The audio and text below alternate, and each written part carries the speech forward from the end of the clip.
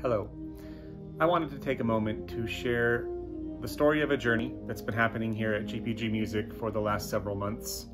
It began when we were called out for having inappropriate categories in our music catalog.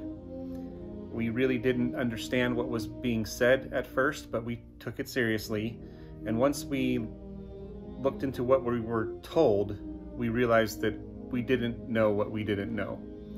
And we decided that we were going to engage a third-party firm to do some diversity, equity, and inclusion training.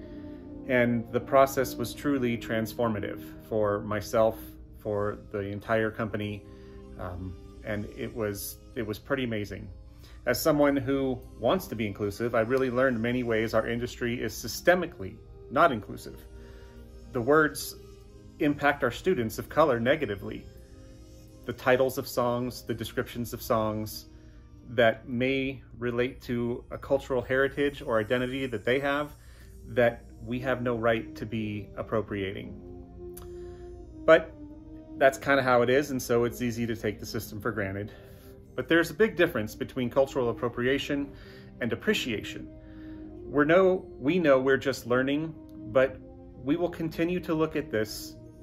Our materials, the descriptions, the titles, all of that, we'll look at that through this lens. Are we appropriating or are we appreciating? So what we've promised to do, and what we've already done, we have crafted a diversity statement.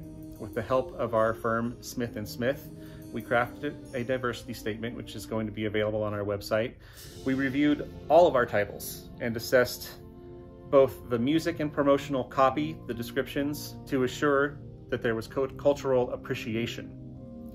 We permanently removed some titles from our catalog that we felt were just wrong. With the information we have now, they were not appreciative, and they were appropriating these styles or musics or melodies from people who did not authorize us to do so.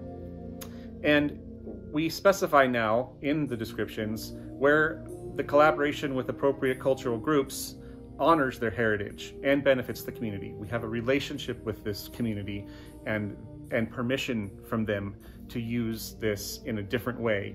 And now we say that instead of using terms that are derogatory or inappropriate.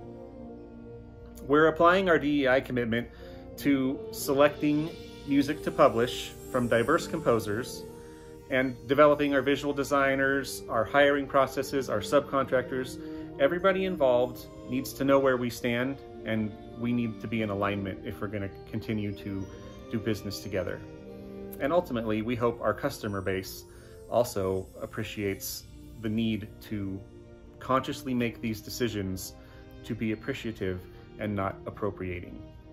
So we've made a lot of progress on this journey. It's definitely not over, but we're very pleased with what we've learned and hope that our actions show that we are a company that is committed to diversity, equity, and inclusion in terms of people of color, gender.